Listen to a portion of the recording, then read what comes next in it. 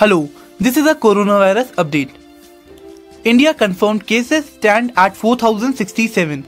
Top government sources said restrictions are likely to continue in some districts even after the nationwide 21-day lockdown ends on April 14.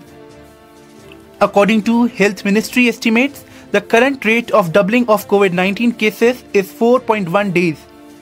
But it would have been 7.4 days if the Tablighi Jamaat congregation had not happened in Delhi last month. The death toll stands at 109. Globally, nearly 70,000 people have died, while over 1.25 million have been tested positive. British Prime Minister Boris Johnson, who tested positive last month, was admitted to hospital for tests in what the government said was a precautionary step after he showed persistent symptoms.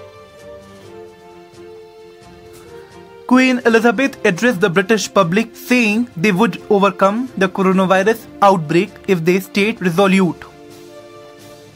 The United States, which has the highest number of confirmed patients across the globe, is entering its hardest, saddest week of the crisis.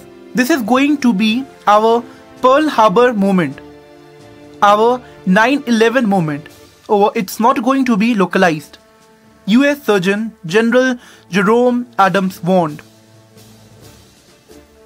South Korea reported fewer than 50 new infections since its February 29 peak. Japanese Prime Minister Shinzo Abe is also likely to declare a state of emergency as the cumulative number of infections topped 1,000 in Tokyo alone.